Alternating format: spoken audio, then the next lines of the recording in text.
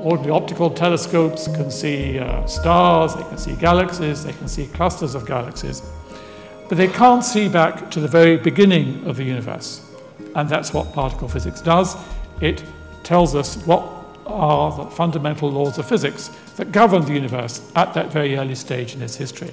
We know that inside protons and neutrons you have objects called quarks, and as far as we know at the present time, those quarks, electrons and related particles, are the most fundamental constituents of matter. These particles, their properties, somehow encode all the information you need to make all the visible matter in the universe. However, the standard model is not enough.